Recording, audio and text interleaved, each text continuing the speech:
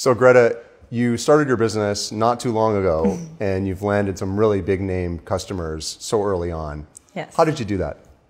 So it started through some of the relationships that we've been building. So our team started as a research group out of the University of Waterloo. So we started developing some relationships with the industry through that. I also used to work at Magna before starting the company. So we utilized a lot of... Magna is one of your first customers. Yes, it was. And so we utilized some of those relationships to kind of understand these customers well enough and understand what their pain points are so that we can find how to best apply our technologies to solve those issues they were having. And so what are you doing for Magna at the outset here?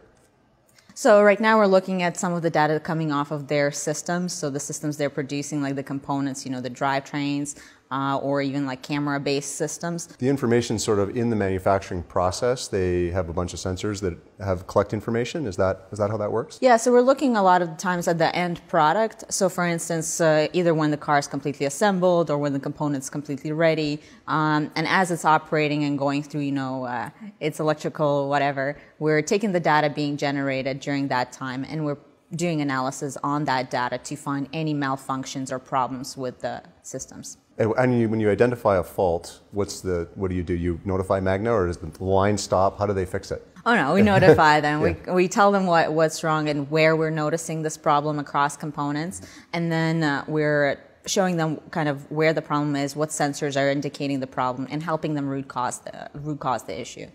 So beyond Magna, where you had some work experience and some relationships, You've also landed Chrysler. How did you do that? Yeah, so we started talking with their Brampton facility here in Ontario. And was that a cold call you made, or? No, actually it was through the plant manager.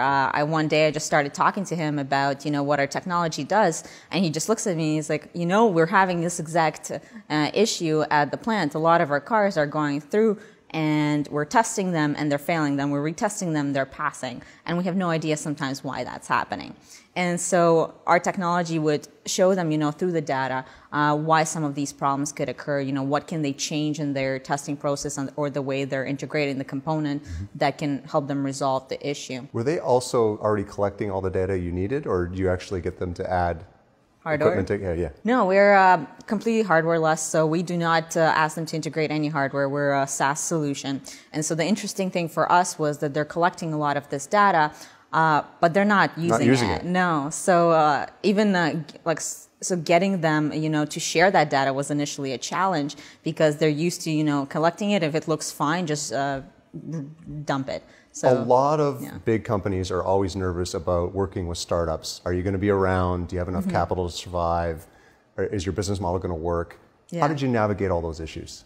So we're starting small and focused on specific issues that they had. So just to demonstrate to them, the value they can get. And a lot of our pilot projects or initial projects, we get them to pay as well, just to make sure that we have the capital. But it's just demonstrating to them that our technology is useful and that it's being used now, not just by them, but across other organizations as well. And so that gives them confidence that we're going to stick around. Right, of course. You're raising capital for your business now. How are you going about doing that?